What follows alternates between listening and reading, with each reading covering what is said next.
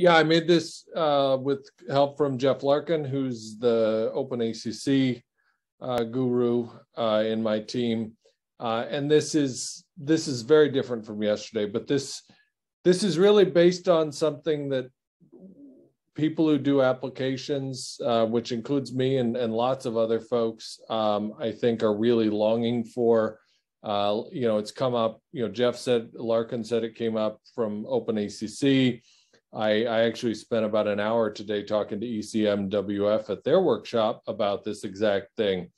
So this is really driven by user interest, and I tried to come up with some ideas. I'm not Bill Long. I don't pretend to be. I'm not a J3WG5 expert. So please take it with a grain of salt in terms of what it might look like in the future. But I do think that this is an interesting idea that we should talk about in Fortran. Okay, so obviously I think most folks know what parallelism looks like in Fortran, but I'll just summarize it, talk about some use cases, show the prior art that this has been done before. It's worked in Fortran codes, just not with standard Fortran. Show some simple code, just basically why we need this, why you can't do it with other things. Talk about implementation details. I wrote a blog post on this a while back, so if you don't like the presentation or you want to see a different version of it, or you want to tell me what everything I did is wrong, there's this blog post and you can read through it and comment on it. I need to update it, but it's out there and it complements this talk. I think everybody understands in Fortran 2018, we have two very nice parallel models.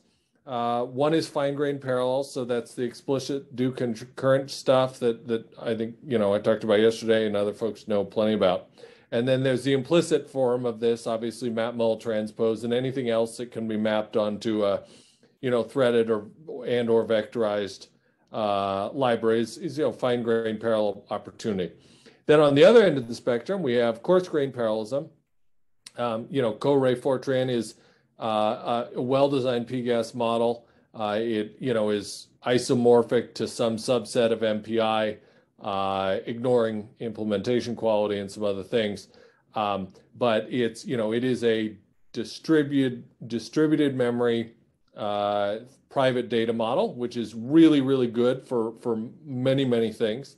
But there's something missing here, which both of these models are some form of synchronous or course maybe less control than you want over data. So co-rays are great if you want to copy data between images, but if you want to share data within one image and do parallel things with it, and do concurrent doesn't work for you, you don't have anything.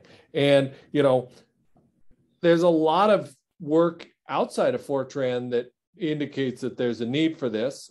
Everyone, I think, has heard of POSIX threads or threads in general. Fortran doesn't make them explicit, doesn't like to talk about them, and they're very smart people who think threads are bad. Ed Lee at Berkeley. So threads aren't the right model, but the use of threads in almost any other programming language or async or other things like it has shown that we really need something that does the job. It doesn't have to be called a thread or have any of the bloat that threads do. But we need something that's asynchronous and task-like. So not a full-on image, but also not the fine-grainedness of do concurrent. So that's what I'm proposing. I don't claim to know the answer. I just know that there's something missing in the middle. So a very simple example of this is pretty clearly motivated by GPUs, but it's, which I think is important enough on its own, but it's not the only reason. So imagine you have a code like this. You have some sequential thing, maybe reading data. You do parallel computation, and then you have a sequential output. Okay, this is a sequential thing. You have to do these things in order. And if you're doing them on a CPU and do concurrent saturates your whole CPU, well, that's fine. No big deal. We don't need anything extra here. This runs fine. Most complex applications don't just do read, compute, write, and call it a day. They often do computation that is unrelated next to parallel work. Or maybe they do two types of parallel work that touch different data and are completely independent until some later point. So if that were true, and we have some unrelated work, and we were to run this on a GPU, well, then it might be interesting. So if do concurrent runs on a GPU, as I showed yesterday, is certainly possible, then we have do concurrent looks like this. So you're running along on the CPU thread, you hit the parallel work, the GPU gets hot, starts doing its thing, and the CPU is just sitting there waiting for the do concurrent to be finished, and then to do something else. Well, that's wasteful unless you can, of course, turn this thing off completely, and that's not how computers work. So a very obvious thing to do here is if you've got two different types of work, or sequential on CPU doesn't even have to be that. That's just the simplest example. Well, if we could do it asynchronously, we would just move up that unrelated work and run it at the exact same time. And you see now we basically took our time to solution, if these lines are quantitative, we just basically chopped 30% of our runtime off by being able to do different work on the CPU and the GPU, or whatever you want to call it. So this is our motivation. This is, from an OpenACC perspective, everybody who's running on GPUs would like to do that asynchronously. They can do that with OpenMP. They can do that with OpenACC. And while we can run do concurrent on GPUs, we can't do it asynchronously within Fortran. And that's something that will limit the performance of pure Fortran codes on GPUs.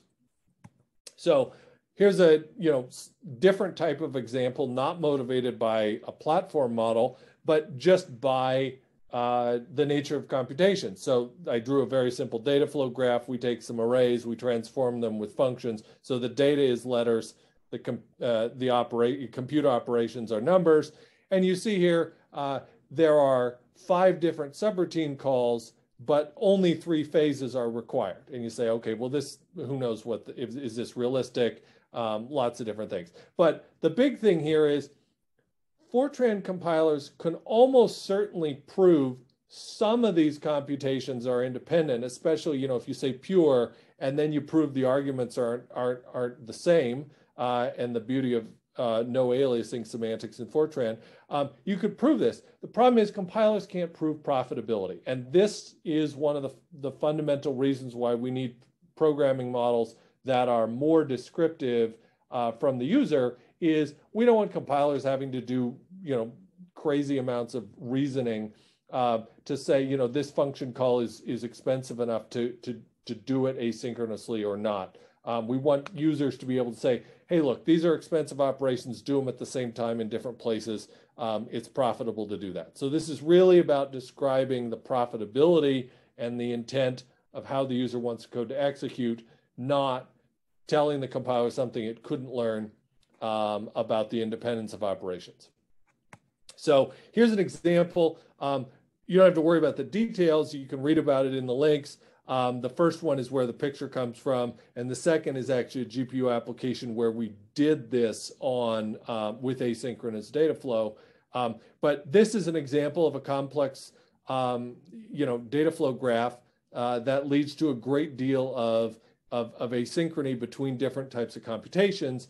And it makes a huge difference. In the chemistry application we wrote on GPUs 10 years ago, it was a difference between about a 2x and a 5x on GPUs. So the 2x was great. Maybe some people get excited about 2x, but we knew 5x was the limit, and we got 5x, but we had to get it with making full overlap of all the different computations on the CPU and the GPU. So we were running asynchronously both places, and that was essential for performance. There's a more interesting, complicated pattern called, I guess it's wavefront parallelism, although not the AMD version of wavefront, but something else. Is where you have loop carry dependency, but from a vector traditional loop level parallel standpoint, but you have coarse-grain parallelism at some level if you transform the iteration space. So you can do this with loops. It's really painful. I've given a much longer talk about this that I don't have time to cover. You can do it with polyhedral arithmetic and fun stuff like that, or you can just write it in terms of tasks. And it turns out this is a really powerful way to do this type of thing, which shows up in a bunch of different application domains, including bioinformatics and nuclear bomb physics, and reactor physics. So, you know, this is a potential application too. I don't know if this is the model that's going to get into Fortran. This one is a little more tricky to resolve. Anyways, so those are the motivations. So prior art, OpenMP and OpenACC have both done it. I can't teach you all about them, but I will show you just examples so you know what to Google for if you want to go read more about it. The OpenACC model is simpler and maps more directly to the implementation details. It doesn't expose them. It's just they're aware, you know, OpenACC really is aware of the fact that people do these asynchronous things with queues. And so it says, okay, you've got basically an async stream. There's a default stream, and then you can identify them. And that means, you know, you can statically instantiate the number of streams you need, and then you start filling them with filling them with operations, and it flows real nice. It implements very cleanly. OpenMP is a lot more general, and generality is really good for users, but the implementation is a little bit harder. And I've talked to the person at Intel who's spent a lot of time on this, and he said it's pretty hard to do all the fine-grained dependencies. Fine-grained dependencies are tremendously powerful, but you know, there are some questions about whether this is, you know, implementable on all the hardware by everybody, and that may be a reason to moderate what we expose to users.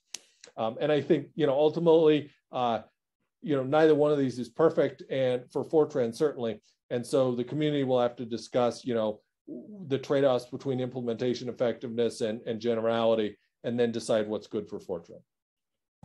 So just as an example, so on the left is the OpenACC model. So you see here, you've got a parallel loop nest. You could think of that as being just like a do concurrent with an async, and you can put a letter, you know, put a number on that and do different streams if you've got multiple streams of work, and then the weight will either wait on one stream or all of them. Then the tasking model in OpenMP has these dependencies, which are memory locations, and that's, you know, really powerful, also challenging to implement. I've written a bunch of different versions of the OpenMP stuff, which you can read about. It's linked at the bottom, and you can see how it works and how it compares to other models, and you know, the pros and cons. The performance for the expressiveness is really quite good. You can get better performance if you work really hard, but that working really hard tends to be less portable.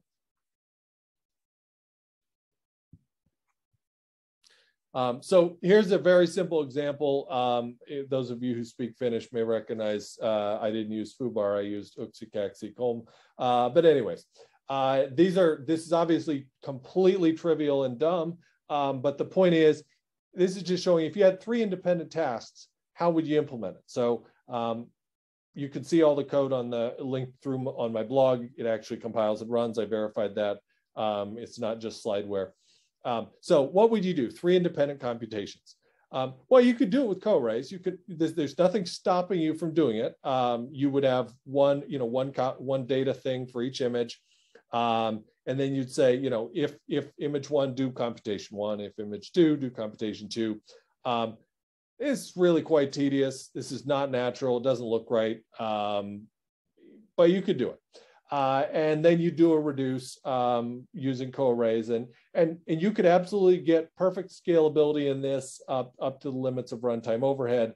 The problem is life is never this simple, and in real applications we share data between tasks, and if you shared data between these tasks, you'd have to use co-array operations to move the data back and forth. And if you were in a single shared memory domain, that would be silly. And you know, even if you optimize out the network and do it with straight mem copy, you still have to copy. And so this is not ever going to be perfectly efficient. And one of the other things that, you know, I've noticed over the years is people use tasking in part to deal with load balancing issues. Co-arrays doesn't solve that problem. Shouldn't, that's fine. MPI doesn't solve that problem either. But what that means is users were going to have a load balance between different tasks. They'd write their own load balancer. And I'm absolutely certain that they do it wrong, because application programmers always write load imbalancers that aren't perfect. and then computer scientists have to come along and figure out that they're bad and try to fix them. Let's just avoid that and come up with a shared memory tasking model where load balancing is natural to write. Okay. Second version, do concurrent. It looks the same. It's very tedious, but you could do it. You could write do concurrent and then write, case switch, if else, whatever, to invoke the different functions. This would be terribly tedious in a complicated case. And more importantly, if do concurrent was mapped onto GPU threads or SIMD lanes, this implementation wouldn't make any sense. It wouldn't work. This really only would make sense if do concurrent is implemented with something like an OS thread running on a CPU, and then you fill each core. And the composition, who knows how this composes, and then of course function calls from do concurrent have limitations, probably good ones. But again, it's tedious and error prone. And as I think everybody knows, when you get application programmers doing things in a way that makes no sense, logically to them and doesn't really match the semantic, it's tedious and error prone. That's when you really want to change the language. So what would Fortran tasks maybe look like? I'm not a syntax guru. This is just some ideas for people to think about. So the first thing is tasks should be a scope, and they should be a scope that allows private data. And the good news is Fortran already has that concept in blocks. And so we could merely say that we have a task block, which has all of the properties of a block and also the properties of a task. And that would give us, very easy to reason about private data and how things look, to say, this is a block with some extra stuff on it. We could say it's async. It would look like OpenACC in this example. We could do other things. But this is just one example where it'd be a pretty straightforward step from where we are to somewhere else. So then we'd have to think about, well, what are the constraints? We don't want to allow things in tasks that make it hard or impossible to implement them in a useful way. And then the much harder problem is, what about shared state? So if tasks touch the same data, as long as they're both read-only, that's great, no problem. Read-only access is safe. The moment more than one of them or more than zero of them start to write data, we have a race condition potentially. And then we need a memory model and life gets very complicated. So what could we do? Well, the first one is, as I mentioned, block private data. That's a great idea. You need that. But the second thing is, how would we talk about shared state? Well, the good news is we already solved that problem with do concurrent. So there's locality specifiers. So there's local init, shared, and I guess there's a proposal for reduction out there. So we could use that. And then we would have complete, compatibility with the concepts that are already in Fortran. We'd just be applying them to a different type of asynchrony or parallelism than do concurrent. Task reductions exist in OpenMP. I think the concept is a little bit tricky and I haven't used it, but it's certainly something that has been thought about in other contexts and work. Atomics would be nice, but I am fully aware that atomics and a memory model is a very, very not small activity. To add to a programming language, I think everybody knows, Java and C++ and C all spent, the better part of a decade working on that. And that may not be the right thing for Fortran. So I'll just leave it at that. I don't know the answer. So we could also think about having asynchronous tasks as function calls. I think the safest thing to do here would be to say those subroutines would need to be pure, because then they don't have side effects. And that's really nice behavior. Whether or not application programmers are happy only having asynchronous tasks on pure subroutines, I don't know. I can't speak for all the application people. I think it would be a challenge in some cases and not in others. The syntax here, I have no belief that this is the right syntax. It's weird to put task on one end and async on the other. One could move them around, come up with something totally different. I don't know the answer. Other people smarter than me will figure this out if the community thinks that it's the right thing to do. But just conceptually, the ability to make asynchronous calls, I think, would make it really easy to make certain applications more scalable and efficient. So summary, Fortran has two great ways to write parallel code already. I think it needs a third that's not one of the others. We know that shared memory task parallelism has been implemented successfully in both OpenMP and OpenACC. And of course, in programming languages that aren't Fortran, Rust, C++, lots and lots of languages. Even Python's got this stuff nowadays. And I think Fortran really needs it to be productive and successful. You can solve new classes of problems. You just make simple things easy. Like if you have different types of physics in a weather code and they're going to all run concurrently, and then you want to combine the data afterwards, well, you could do that. You could do non-blocking IO, you could do non-blocking co-arrays. If people believe that that's the right thing to do, you could do non-blocking asynchronous offload of DO concurrent. Lots of good things can happen when you have this asynchronous task construct. I really do think that working around this is either tedious and error prone or requires non-standard extensions. I think a lot of the application community is very, very comfortable with OpenMP and OpenACC. I do know that some of the the Fortran language people would really like to keep the language pure and make it sufficient to use just Fortran and not have to bring in all these other sidecars. And so I'm of the opinion that if we want Fortran to be sufficient, then we need this sort of a feature. And I will say, don't let all of your disagreements about my syntax get in the way. My syntax, I'm sure, will not be the one that gets in the standard if anything ever gets in. So conceptually think about what are the semantics and the feature sets that we want, and then work with your local Fortran representative to try to define a syntax that's actually good for Fortran. Yeah, so there's my details if you want to harass me about this out of band, and obviously I'll take questions and then Slack as long as I can. Thank you.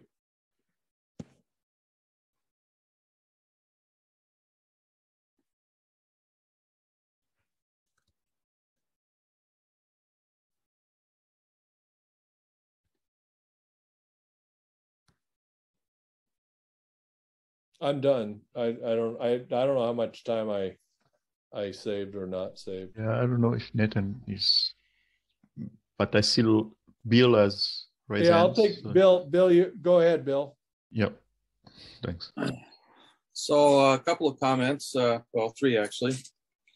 I'm very much in favor of the idea of having DO concurrent spill stuff out to GPUs. I proposed this to our developers, and in fact, they said, oh yeah, that wouldn't be very hard. We know how to do OpenACC already. But there was one missing ingredient, that is that no customer has ever asked for it. So if you have any influence over the Lumi people, tell them to ask for it. Then they'll do it. I know George and Pekka. Because they're right down the street. They're two of my very good friends. So I will, in about 20 minutes, I will be sending them a request to ask for this. But I will say, NVIDIA implemented it, and we do have a lot of customers that are excited about it. So hopefully Craig can look at the fact that NVIDIA invested in it as maybe there's a demand for this. Right. So that's number one. Number two is you can ask the NVIDIA people to make you an alternate to the J3 committee. It doesn't require any attendance, but you would get on the email list, and so it might be helpful. Don't worry, I already am an alternate, and I already am on the email list. Okay. I want to be very clear, just because I'm on the email list and just because I showed up to the meeting this summer does not mean I actually know what I'm doing. Receiving email does not convey any level of expertise. But it allows you to make suggestions. Yep. And the window is more or less open for 22Y, which is the version of the standard after 22X for proposals. So feel free to. I know how Malcolm feels about the current window, and this is absolutely not going to go in quickly. So I'm targeting 2025. Right. Yeah. The 22X, which is basically 22 or 23, is fixed at this point. Yeah. but there's a version come after that that people can make proposals for, and it seems perfectly reasonable. So I would encourage that. If anyone's got any other questions, if you want to raise your hand. I can sort out my microphone.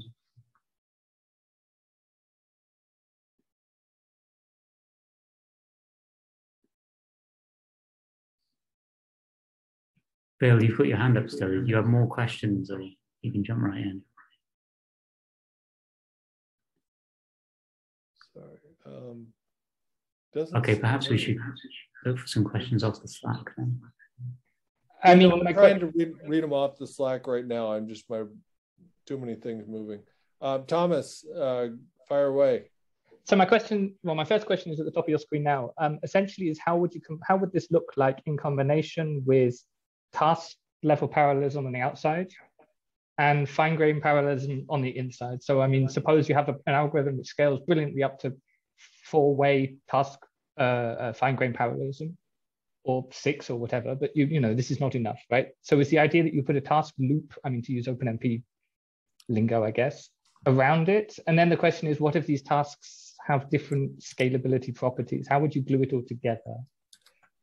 Yeah, well, so the nesting property, if I'm living in a world of pure Fortran, I would, you know, I'd write a co-array application, you know, for me, I'd write MPI, but I'll just say co-arrays for my distributed memory and my NUMA nodes. And then I would use tasks for, you know, anything that is chunky, and then I would put do concurrent inside of that.